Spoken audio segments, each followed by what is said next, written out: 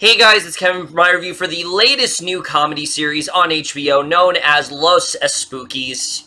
And what Los Espookys is essentially about is we center on this group of 4 friends. They are all very much into horror. They don't just view horror as a genre. It's pretty much a lifestyle to them. It's something that they just love doing. And so after getting the opportunity to scare some civilians, they decide that they're going to try to make a legitimate business out of this. They start this business called Los Espookys, and it's basically channeling them, trying to coordinate these different events, but also trying to really stay together as all of them start to veer in different directions, and that's really all I'm going to say.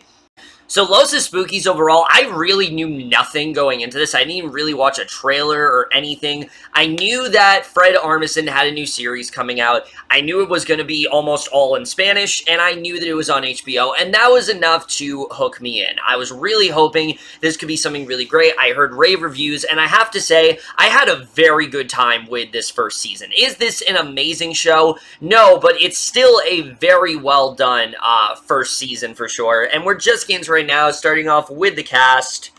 And that's definitely one of the best things about the show. Pretty much everyone in this show, they're not very well-known comedians. They are comedians, but they're not very well-known comedians, and I think that really does heighten this show. We get a lot of great talent out of this show, and I thought there were definitely some very strong performances, but one of the best, for sure, comes from essentially the main character, even though the show doesn't really have a main character, and that's from Bernardo Velasco, who plays this character, Ronaldo. I thought he was fantastic here. This is someone who, you know, he has a deep passion for horror and things like that, and he really kind of wants to make a career out of it, and Velasco does a really great job just showing Ronaldo's admiration for horror, how much he gets out of watching it, and what it really means to him, but also him being a bit conflicted, and I think his performance here was definitely very strong. He is a lot of fun to watch. He is definitely the most caring out of all of them. He really does look after all of his friends very well, and I really did love what he did here. I think he gave a very strong performance here for sure. However, for me, maybe the standout of this entire series has to be Ana Fabrega as the character of Tati. She, I thought, was hilarious. In terms of, like, comedy, easily the standout in that department. She is such a just weird and quirky character. Her outlook on life and things like that. Tati is someone who isn't afraid to be really weird and out there. She has a lot of weird hopes and dreams and things like that. And she's just so fun to watch.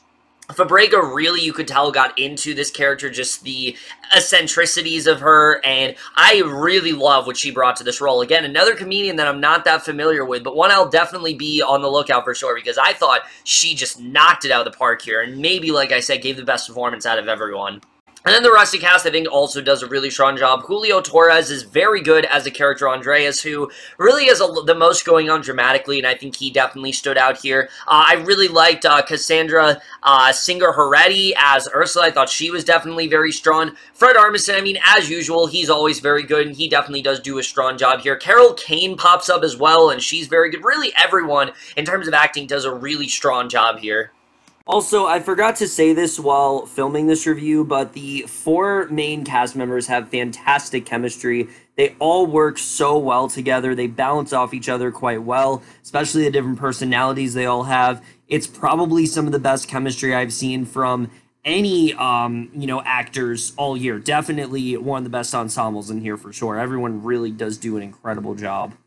But now let's get to the directing and the writing here, which the directing in this show I thought was definitely very strong for sure. The show never really takes itself all this seriously, and the world building itself, this is a very strange and out there world, and I definitely really did appreciate it, and it got a lot of laughs out of me. There's a lot of great horror nods and things like that. The show will reference a lot of horror things where if you really love horror films, I can definitely see you really loving this show because you'll be able to pick out a lot of references, but then they'll do some really weird things as well, and I think that that was definitely very well done. But the show always still stays somewhat grounded at points as well. These characters, they do have stuff going on, and there is definitely a good amount of drama there, but it's never at the forefront. This is definitely way more of a comedy than a dramedy, and that's not something I see for a lot of, you know, HBO shows these days. Usually they're kind of a hybrid, but this show definitely leans much more on the comedy side of things, and I was perfectly fine with that, because I thought it was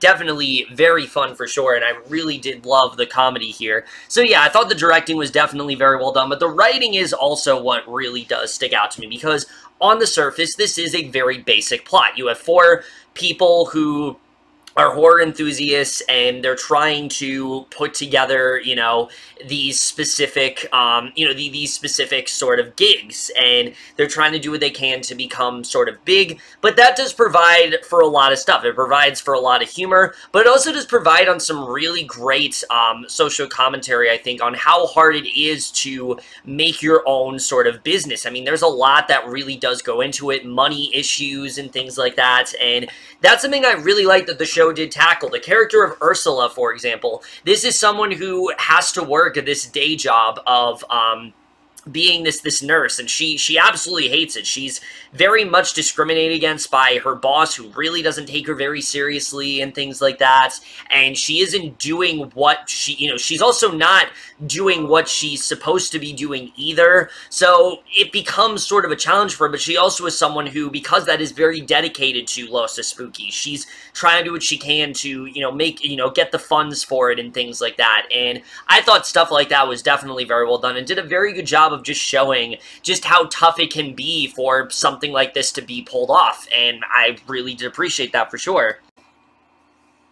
And the characters themselves are also very well written, especially, like I said, when it comes to Ronaldo. I mean, this isn't just someone who wants to make this a business. He wants to become a writer in horror and things like that. And this really does complicate things, because while he is working in this business, there's always that side of him that is tempted to do something outside of this. And you can see that that causes a lot of friction between these friends, and I definitely really did like seeing that. Or Andreas, someone who is engaged to this man that he clearly doesn't really love all that much, but that his family is kind of forcing him to marry in order for him to keep his inheritance and things like that, and, basically because of that, this boyfriend is very unsupportive of what he's doing, and he has to try to make a decision there. So again, they give you enough stuff with these characters, and even characters like Tati, who, again, are pretty much just ridiculous, still do have quite a lot of development there. We get a good idea of what Tati's wants and needs are, and that's something that really did impress me with the show, is that they have just enough character development there for the first season. These are things that I'm sure are going to be expanded upon in other seasons for sure, but here, this season is really focused on the comedy, and let me tell you, it hits very, very hard. There are so many hilarious scenes in this show. I mean, there is literally an episode, I'm not going to spoil really too much of what happens, but a character gets trapped in something, and this happens for like an episode, and again, it's one of those things where it just shows just how fantastical things really are, and I think they did an excellent job with that. There are tons of things going on with Tati's character as well, certain situations she gets herself in that I thought were hilarious, or even this woman they stumble upon who could potentially help them, and she's like this horror enthusiast, just hilarious to watch. I mean, stuff like that, this show just pulls off so well. There are so many great gags within the show. I was laughing consistently, and it's a very entertaining show in that regard, and like I said, that balance there, it's a tough one to do, but this show, again, it balances it in a way where it makes sure it always puts the comedy before the drama, and I think that was definitely the right choice, because some of the stuff in the show is just so ridiculous and hard to take seriously, so they don't take it all that seriously. Like, the character of Andreas, he does not know a lot about his, his family, where he comes from and things like that, so he's visited by quite literally this, like, fairy sort of creature, and he has to do all of these ridiculous things for her, and the show never once takes itself seriously with that, and I think that was definitely a very smart thing to do for sure. The show understands there are certain things that we as an audience are not going to be able to take seriously, so it doesn't make us do that, and I thought they definitely did a very good job with that here for sure. So I really did appreciate the writing here. Really, my only flaw, though, with the writing involves there was one character that I have not mentioned. That's the character of Tico, played by Fred Armisen, which, like I said, most of the season is very well written. I love the four friends. I think they work very well together.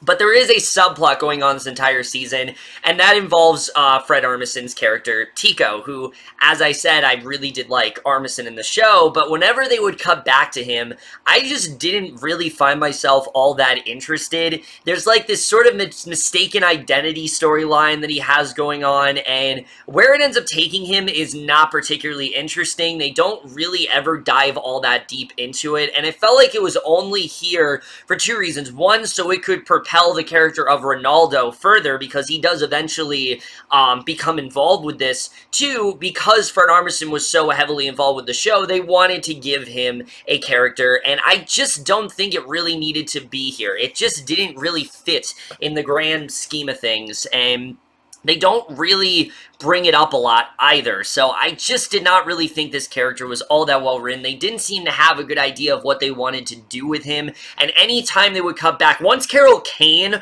gets involved, that's when I thought he got a lot better. But the first 3 episodes, anytime they cut back to him, it was a little rough because I rarely cared about what was going on there. So that's really my only flaw in terms of the writing. But other than that, I think it's very well written. I think it's a very clever show. It's got some great characters, and I really did appreciate the writing here. And the style of the show as well, just the look and feel of it, it has a very specific one. It's very out there, it's very eccentric, and I really did appreciate the cinematography here, especially the scenes involving these guys putting on their own horror show. I mean, you really do feel like you're watching a horror movie. It's very detailed in that way, and I think they did a really great job with that in terms of the visuals here. I was overall very impressed with how that was done. The score here, I definitely really did enjoy for sure, and the editing, I thought, was also very well done. I definitely really did appreciate the editing here. I think the show, for the most part, was very well paced. However,